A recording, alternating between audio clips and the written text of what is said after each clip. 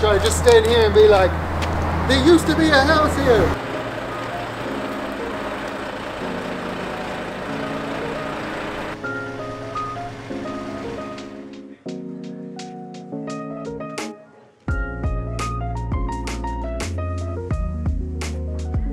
I'm Josh, a builder here in New Zealand. I'm standing on a new site. We are about to launch into a 3-lot subdivision down here in Waifatu, Lower Hutt.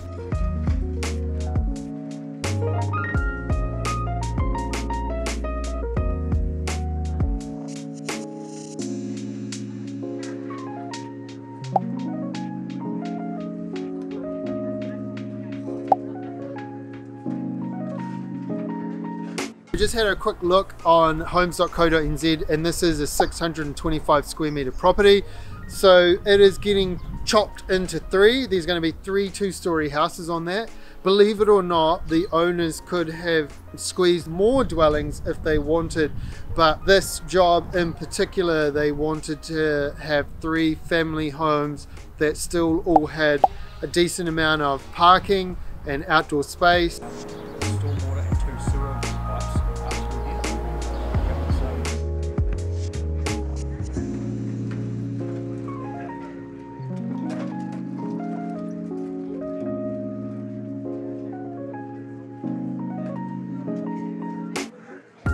The owners of this development have thought about how each of the houses are going to relate to each other and making sure that they are enjoyable to live in for the long term.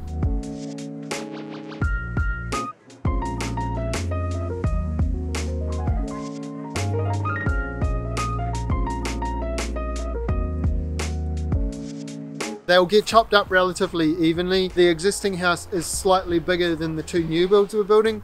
The 2 new builds out the front will be 130 squares each over 2 levels.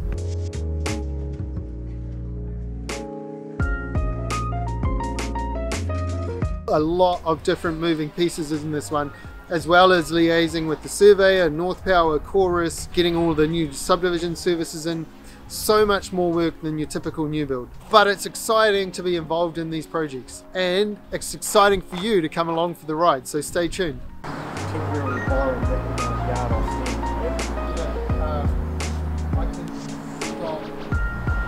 He thought it was either going to be last week or this week, but there's a building in Wellington actually, like a legit 5-storey apartment block that they lifted up and moved to make space for Te Papa.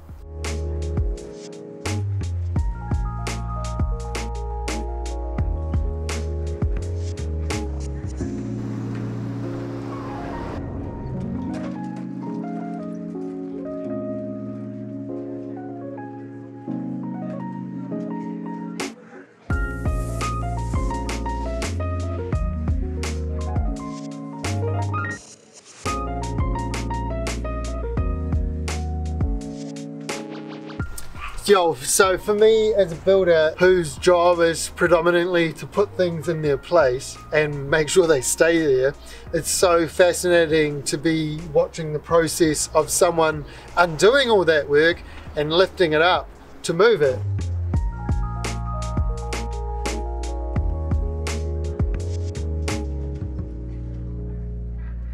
One of the first things I noticed when I looked under here is it's real cool to see that there's only 1 jack in the middle of the house right now, and the entire thing is supported.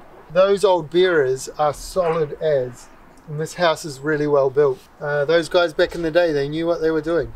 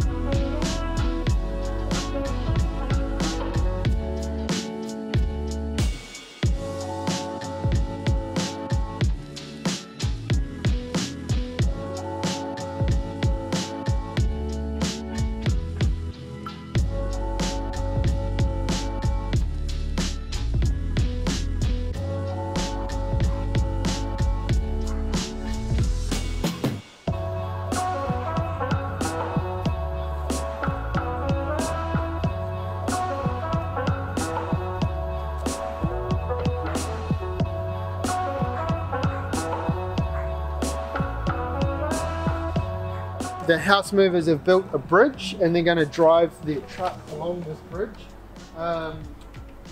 Yeah, pretty cool, eh? This is where the house is coming. And then, poof, it gets dropped.